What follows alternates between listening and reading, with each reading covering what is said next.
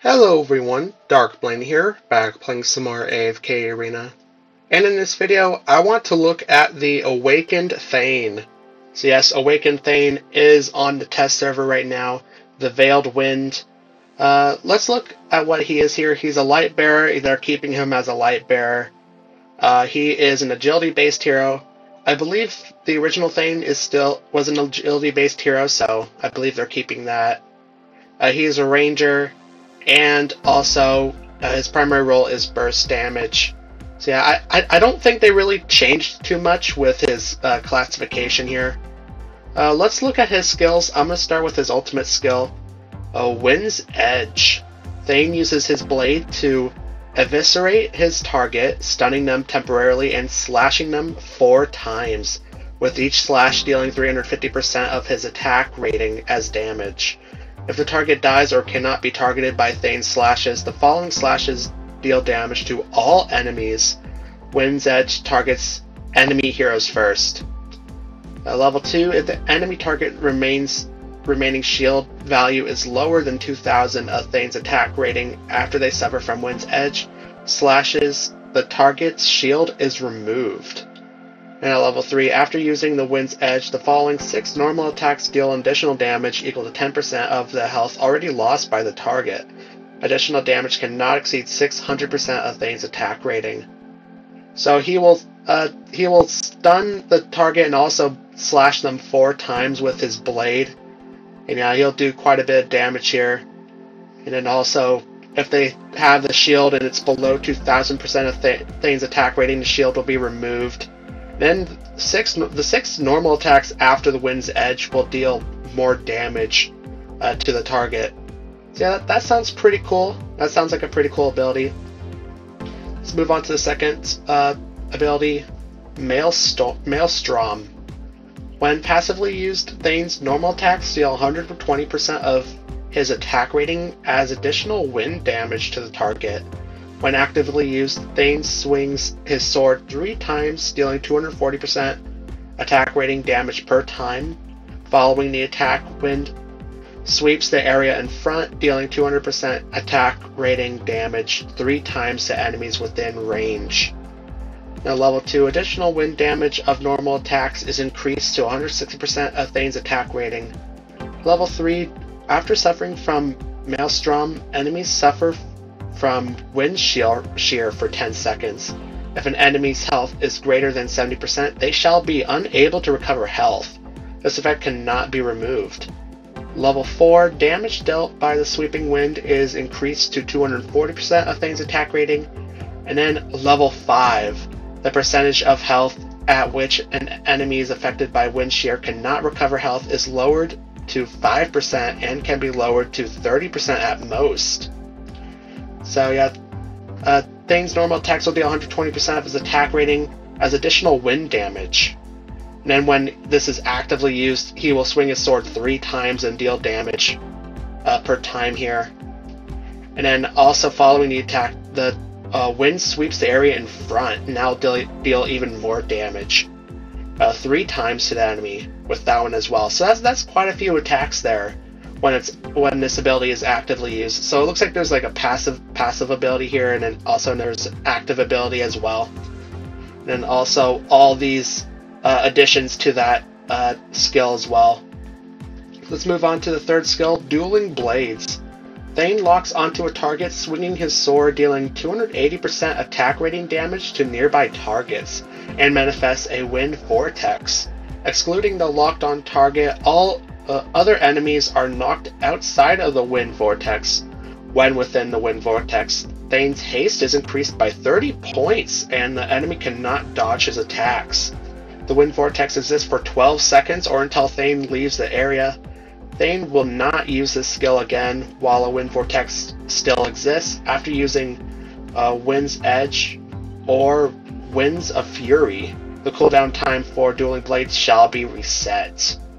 Level 2, whenever a wind vortex is formed or disappears, the majority of debuff effects affecting allies are removed. If the awakening skill Wind Veil is in effect, allies within range are granted 1 Wind Veil layers. The quantity of Wind Veil layers cannot exceed 8. And level 3, damage received from enemies outside the wind vortex is reduced by 60%. And Thane is also immune to their control effects. Okay, so yeah, he'll summon a wind vortex. And yeah, he'll do a lot of damage here. He'll gain 30 haste points. That's a lot of haste points that Thane will be given. And also the wind vortex will exist for a maximum of 12 seconds here, which is that's quite a bit of the battle. And also with this level 3, damage received from enemies outside the wind vortex is reduced by 60%. That's a lot of damage mitigation here. And also he'll be immune to their control effects as well. Yeah, this level 3 right here is very powerful. That seems very powerful. Let's move on to the final skill, Winds of Fury. At the start of battle, Thane instantly moves in front of the enemy with the lowest health value, dealing 320% attack rating damage to them, knocking them into the air. Thane receives a shield with a value equal to 240% of his attack rating, which exists for 8 seconds. Level 2, if an enemy dies 5 seconds after receiving damage from Thane, then Thane will use the Winds of Fury again. And level 3, after using Winds of Fury, Thane's energy recovery rate is increased by 60% for 15 seconds. This effect cannot be stacked. If the skill Wind Veil is active, Thane will receive 2 Wind Veil layers. Wind Veil effect cannot exceed 8 layers.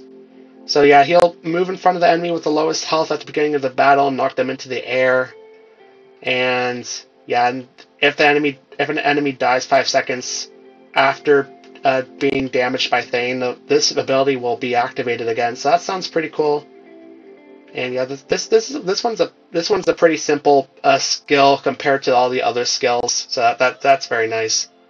Okay, let's move on to the Awakened skill, Wind Veil. This is a passive ability. At the start of the battle, Thane receives 5 layers of Wind Veil, and other allied heroes receive 3 layers. Each Wind Veil layer increases attack ratings by 5% and crit damage amplification points by 3. When under the effects of Wind Veil, if allied heroes receive damage from a single attack that exceeds 20% of their max health, they shall lose 1 Wind Veil layer, reducing the damage of that attack by 50%.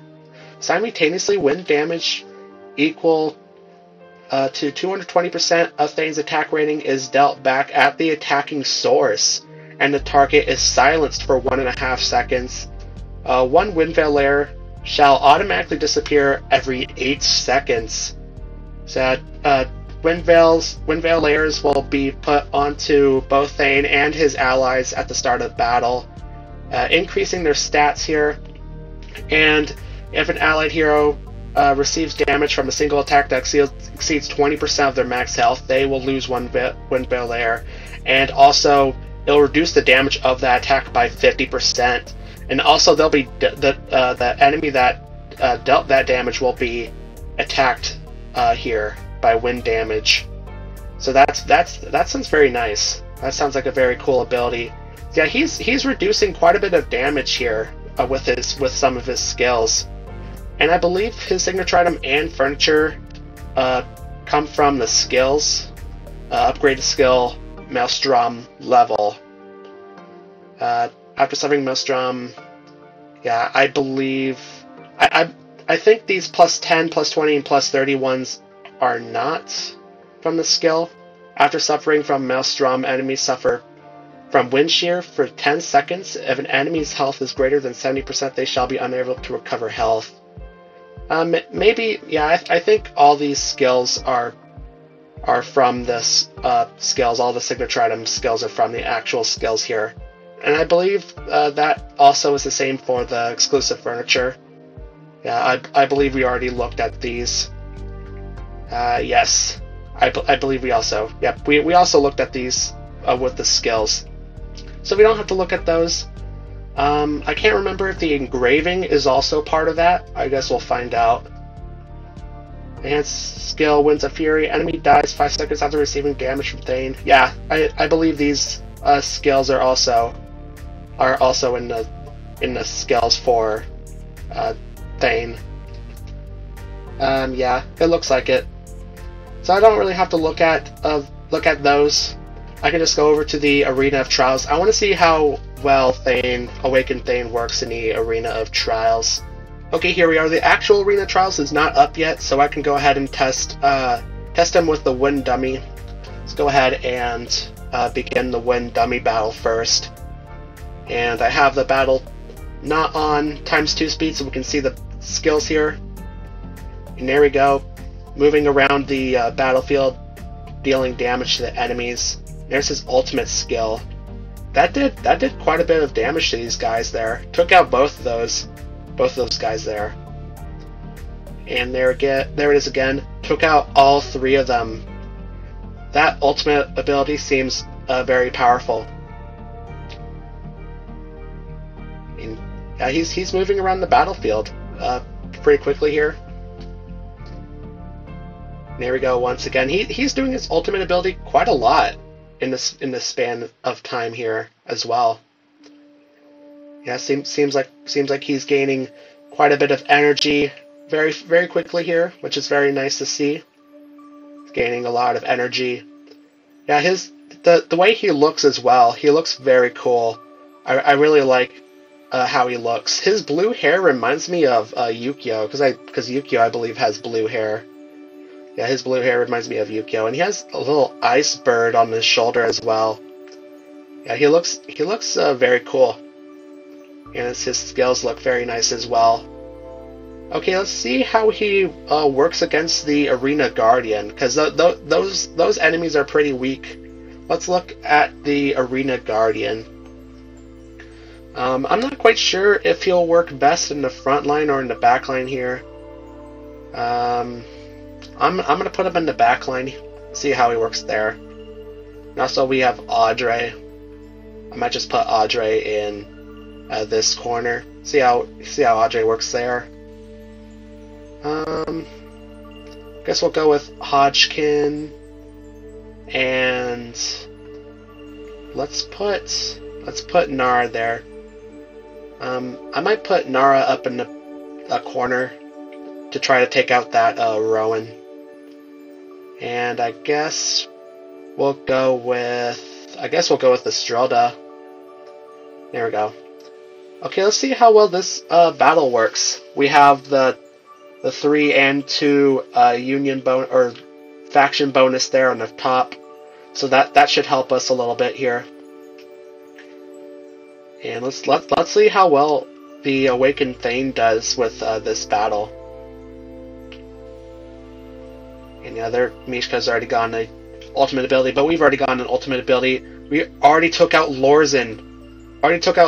There. That ultimate ability took out Lorzen, I believe. That was powerful. That looked really powerful. We already took it down. That was insane. That's insane. Over 4 million damage. The closest one to that is Audrey, and she didn't even do half that. She didn't even do half of what the Awakened Thane did. That was insane. That was so powerful. That looked so cool. Yeah, there's the hero info there, along with the battle statistics. That was insane. A great job from the Awakened Thane taking that one down. That was very cool. So yeah, that looks to be all the skills for the Awakened Thane. I think he's going to do very well. He looks very good. Here, I guess we're going to have to see how well he does within AFK Arena, like in the campaign and in the King's Tower and all that. I guess we'll have to see how well he does. And if you like this video, make sure to subscribe. There'll be a button above my head that will allow you to do that. And if you want to see some more of my other videos, there'll be some videos to the left of your screen. And thanks for watching.